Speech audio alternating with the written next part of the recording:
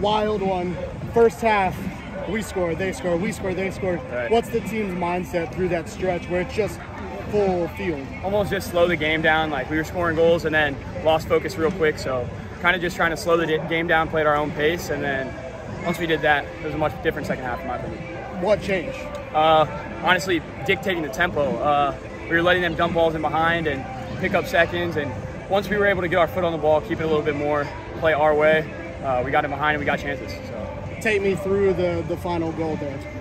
I'm not too sure what happened in the build-up. I saw the ball bounce out wide, though, and just only mindset is get in the box. So got in the box, did what I had to do. Luckily got it in off the post.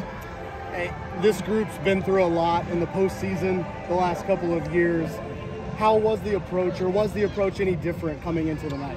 It wasn't any different, but I mean, deep down, there's a lot of hurt in us from these last couple of seasons. ACC tournament, got bounced first round the last 2 years. NCAA tournament, same thing, all on our field. So we knew this was going to be the last one at Lynn, and you have to win those.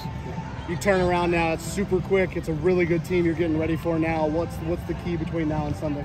Recover, get ourselves ready physically and mentally, and then hit the road for West Virginia.